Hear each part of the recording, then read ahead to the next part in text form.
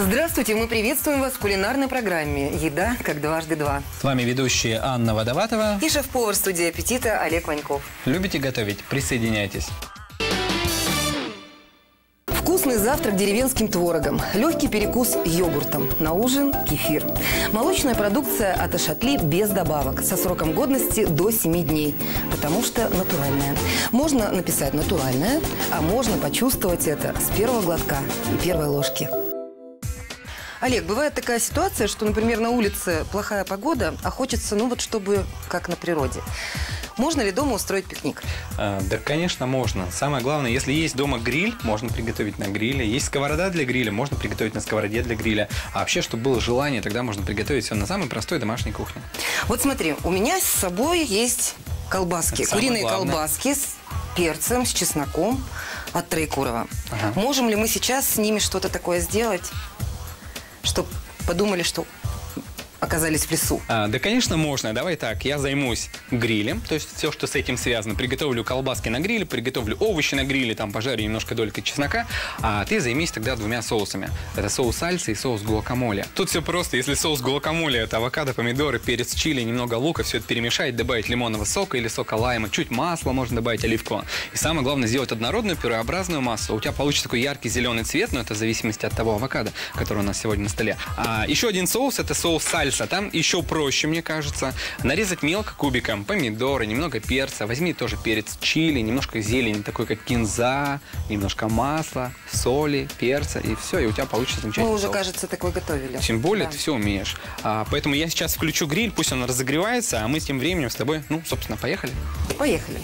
Я включу гриль, пусть он у нас разогревается, а мы тем временем с тобой начнем. Давай колбасу мне.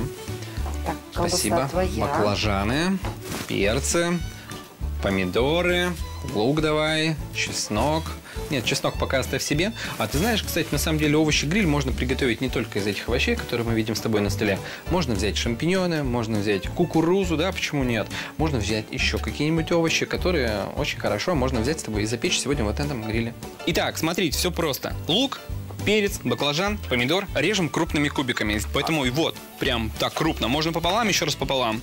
Все, видишь, помидор готов. С перцем примерно так же. Разрезали, семечки убрали, плодоножку в сторону. Вот на такие крупные фрагменты мы его порежем. Уберем все отсюда лишнее. Вот эти все перегородки белые, они нам точно не понадобятся сегодня. Текс. С луком примерно так же.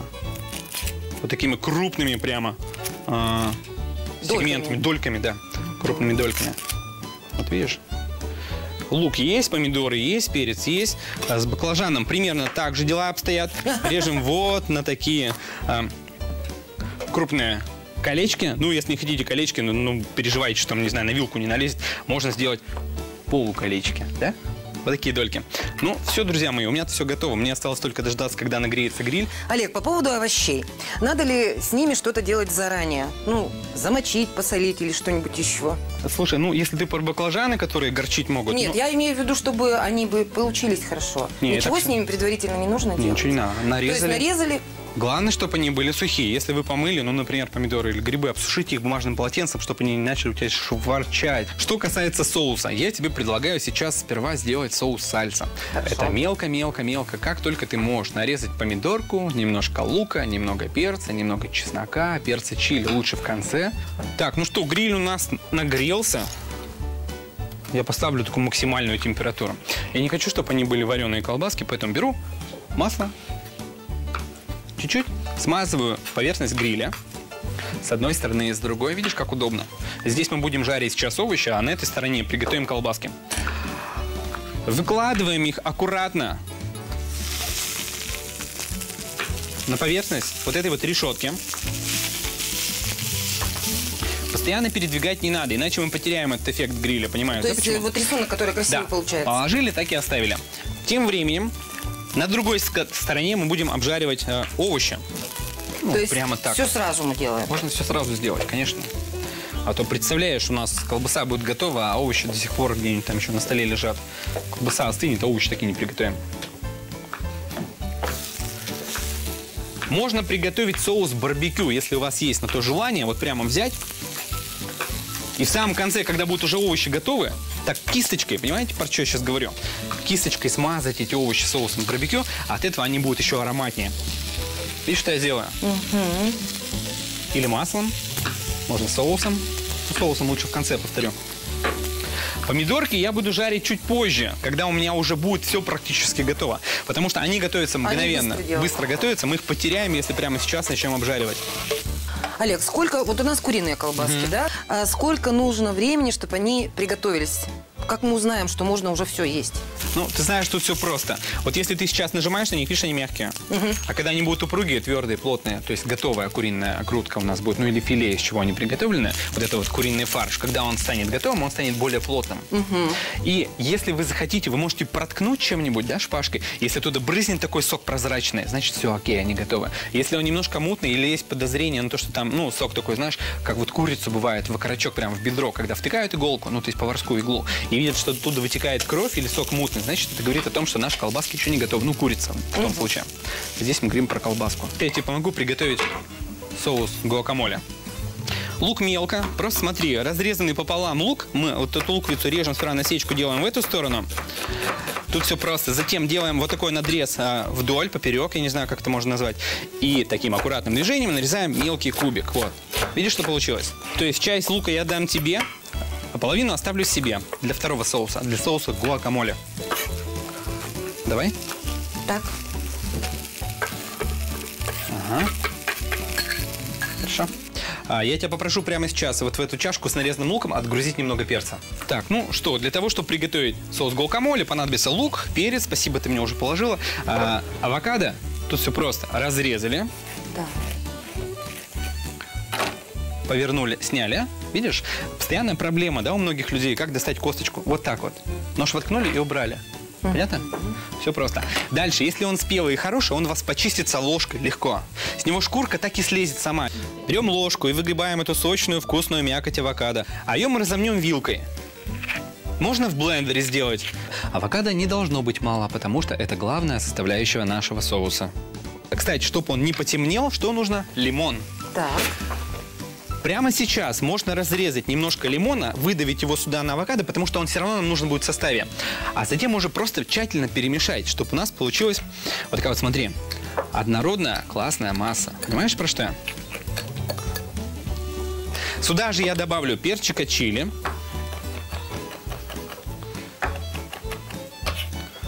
Немножко зелени. Кинза или петрушка будет достаточно. Все, смотри, половину работы я за тебя сделал, держи. Останется только тщательно перемешать, посолить, поперчить, добавить по вкусу сахар, если это тебе нужно будет. Ну, а я вернулся к овощам на гриле, которые, наверное, уже можно переворачивать. Вот, посмотри. Вроде и подсохли, вроде и нет. Красиво? Красиво. И так пахнет вкусно. Вот что получается. Вот, отвечая на твой вопрос, как узнать, готовы они или нет. Возьми щипцы.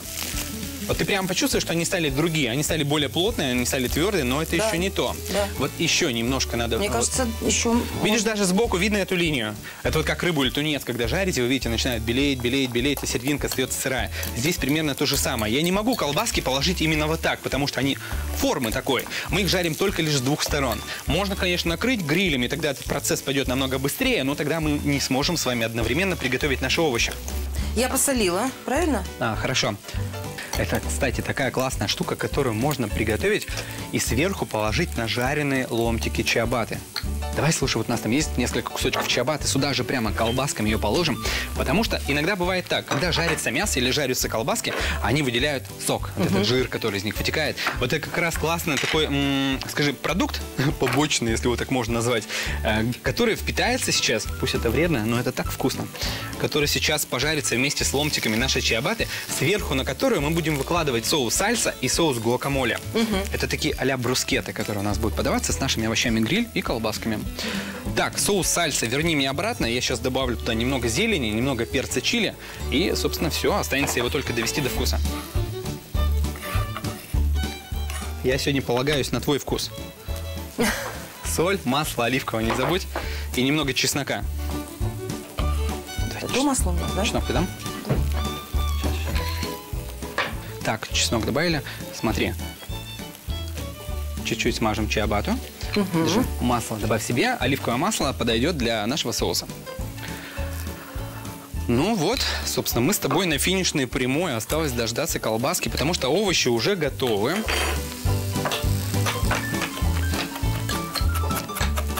Прямо сейчас можно вот в этот момент посыпать их, смотри, немного зеленью. Кстати, петрушка, когда жарится, тоже такой характерный запах, да? Запах и аромат у нее получается. Главное ее не сжечь, иначе у нас на гриле получится жареная трава с тобой. Это не то. Смотри, колбаски у нас тоже готовы. И, какие хрустящие ломтики у нас получились чиабатты, которые тоже уже готовы. Так, и не забываем про помидоры, которые вот сейчас уже можно положить к овощам. Их вот в самом конце чуть поджарим, чтобы они у нас не вытекли. Ну, они же быстренько у нас, да, приготовятся? Мгновенно. Вот сейчас можно, кстати, уже и посолить все наши шедевры. Можно прямо есть отсюда вилками, но мы с тобой, как цивилизованные люди, будем есть откуда? С тарелки? С тарелки. Или с шампуров? Давай покажу, как сделать брускеты с соусом сальса и соусом гуакамоле. Ты этим будешь заниматься, а я буду выкладывать овощи на нашу тарелку. Вот смотри, немножко листик салата, который у нас здесь лежит на столе, нам пригодится сейчас для того, чтобы сделать такую, смотри, основу, подложку для нашего бутерброда, иначе он насквозь промокнет. Да? Все просто. Сразу, да. Выкладываем сверху соус сальса, в который мы добавили с тобой все овощи, которые у нас были на столе. Второй, примерно так же, листик салата, посмотри. Соус сальса, красота. Это у нас другой же уже соус получается. Листик салата, соус гуакамоле. Смотри, класс. Красота. Выкладываем овощи. Смотри, перчики. Так. И колбаски. Вах. И вот они, готовые наши колбаски.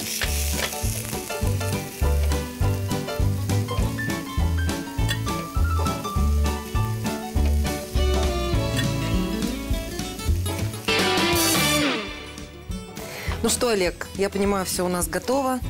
Можем продолжать наш пикник. На тарелке все горячее, осталось достать что-нибудь холодного. Нож и вилку. Давай, знаешь, как сделаем? Прямо сейчас я достану отсюда колбаску. Вот на доске на этой ее разрежу. Покажу, что там у нас внутри. Нашим зрителям, посмотри. Мясо внутри. Нет, на самом деле хорошие колбаски. Видно по ним сразу же, потому что они... Смотри, даже такие плотные. А я попробую твой соус сальса, который ты приготовила. Ну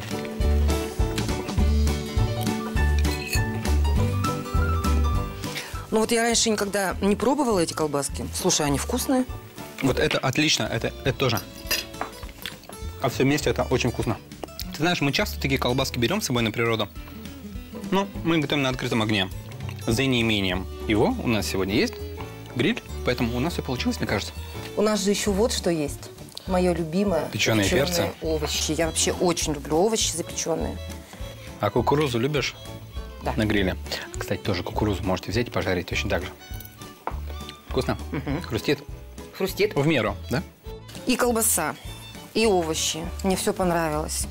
И соус вкусный получился. Я считаю, что вылазка на природу нам с тобой удалась. У нас все получилось. Спонсор программы «Еда как дважды два» бренд Троекурово. Колбаски-гриль с чесноком и перцем бренда Троекурово из отборного куриного мяса. Эти нежные, сочные и в меру острые колбаски можно приготовить не только на открытом огне, но и дома. На сковородке, в духовке, электро- или аэрогриле. Всего 15-20 минут и аппетитное, полезное блюдо для всей семьи готово. Рецепты программы «Еда как дважды два» смотрите ВКонтакте в группе «Дежурные по городу». Готовьте с удовольствием. И увидимся в нашей следующей программе «Еда как дважды два». Если вы любите готовить и хотите научиться из простых продуктов делать шедевры ресторанного уровня, жду всех в кулинарной студии «Аппетита». Мы проводим взрослые и детские праздники, школьные экскурсии и мастер-классы. «Аппетита» – это кулинарное шоу с вашим участием на профессиональной кухне.